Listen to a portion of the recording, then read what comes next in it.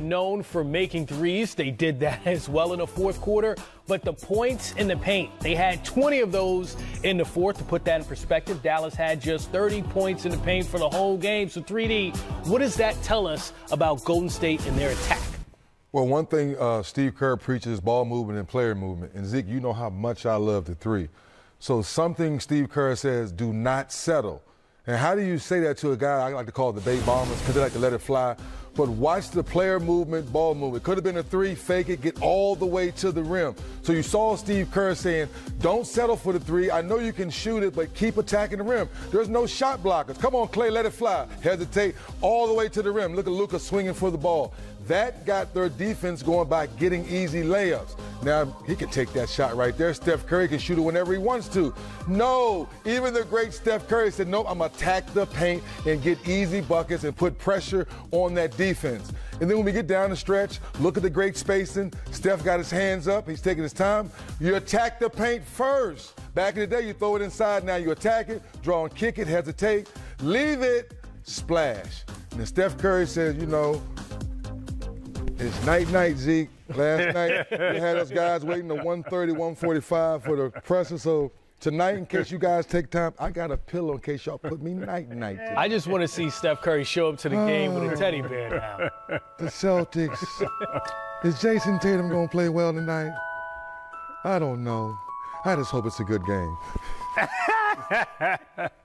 Said it's time to go night-night. Time to go night-night. Now, we always talk about Steph Curry, how great he is, and Jordan Poole and his team. But who's emerging in this postseason for the Warriors? Just the 30th pick in the draft for them, and Kevon Looney. Here's a guy, becomes the first Warriors center since Robert Parrish in 1977 to have 20 and 10 in a game. Also had 22 rebounds in a closeout game against the Memphis Grizzlies. Zeke, this is exactly what the Warriors need to be a complete team. I mean, to hear 3D talk about driving a basketball to the basket, they have no shot blockers getting into the lane. You know, I know people don't want to hear this, but that's called old school basketball. That's right. Like you shoot a high field goal percentage, you go 10 for 14, you grab 12 rebounds in 32 minutes, 21 points. I mean, it is a game that says the closer you are to the basket, the more success you will have. Now, you can do both. And what Golden State has always been great at, 3D, is they give you both. They give you the three-point shot with a variety of, you know, good looks.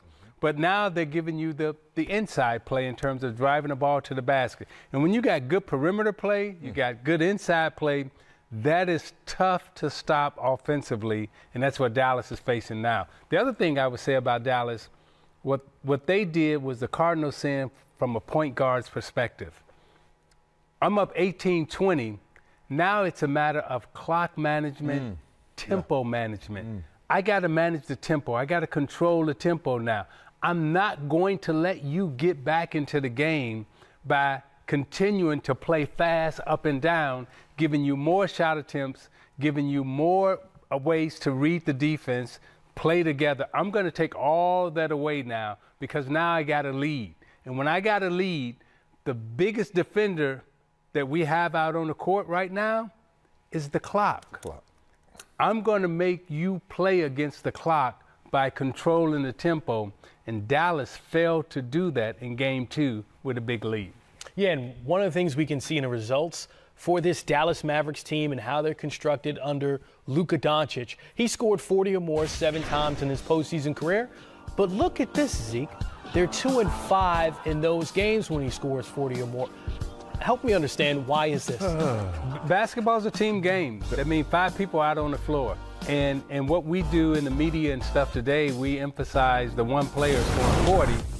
And we'll lead with, oh, this guy got 40, but they lost, right? And it used to be back in the day, the team that won, that's who you led with. Now we lead, now the news cycle, we lead with the guy who gets 40 and his team lost, as opposed to leading with the team that won. So we reward individual stardom, but the game doesn't reward individual stardom.